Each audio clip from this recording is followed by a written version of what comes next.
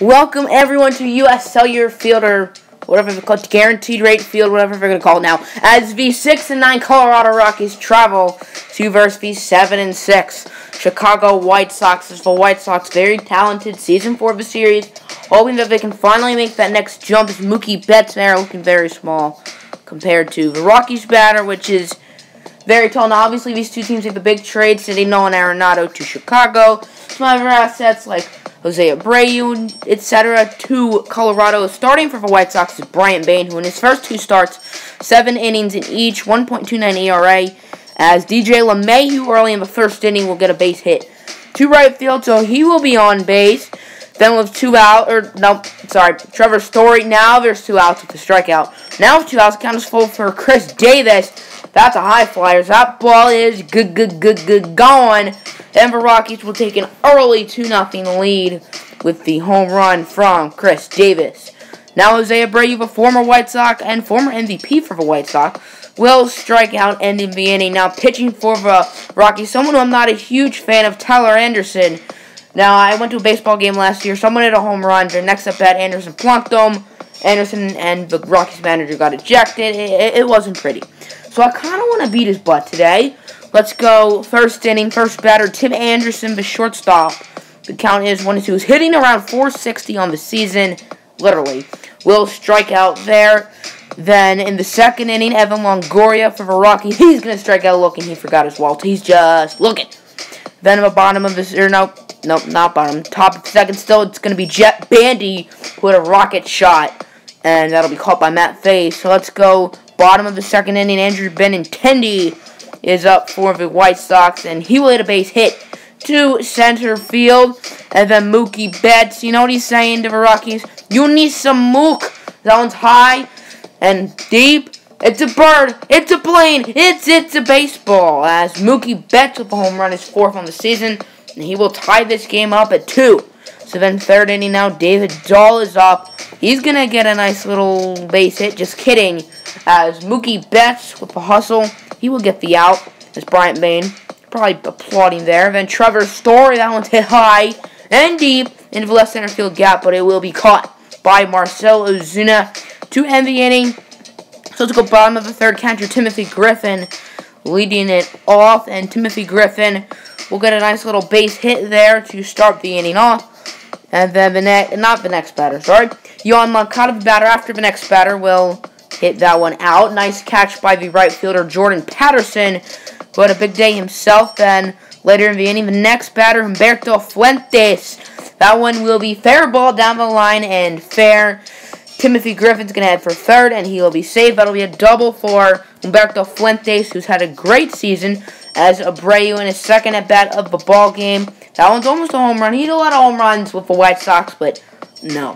As Jordan Patterson, he's going to strike out there swinging.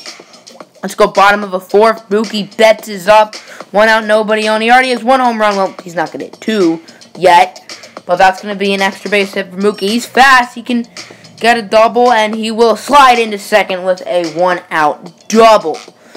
So then, later in the bottom of the fourth, Vladimir Guerrero is playing for the bench. Nolan Arenado versus his former team. Nolan Arenado struggling, hitting about 180 with 2 home runs on the season. So now it's 3-2 White Sox. Jet Bandy will strike out swinging right there. Then let's go later in the 5th inning. David Dahl is up. He's going to hit a grounder to Yohan Moncada. Oops, Moncada. Yeah, no. As Dahl will get to first base right there. Then the next, not the next batter, Yohan Moncada himself is up. And he's going to strike out, as luckily the error didn't cost the White Sox. Then Trevor Story in the 6th inning. He's going to hit a base hit. That'll be a single into right field. So now there's a runner on for the White Sox. The next batter, Chris Davis. Swinger. As Chris Davis on the strikeout will be swinging.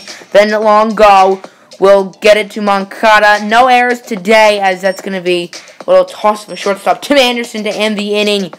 Now Mookie Betts in the bottom of the 6th inning. Count 3-1 with 2 outs. That one's hit high. Pretty deep. Is that gone? Well, not quite. Warning track power, but it'll be caught by, I'm assuming, the center fielder's David Dahl. So let's go 7th inning. Jordan Patterson, the count's 3-1. That one's hit high and deep. And that ball is gone as Bryant Baines still in the game. Jordan Patterson clearly didn't feel the pain. As then later in the inning, that one will be a base hit as the right fielder Benintendi could not get to it. However, the runner on third will not score. Then Trevor Story later in the inning, he's going to strike out.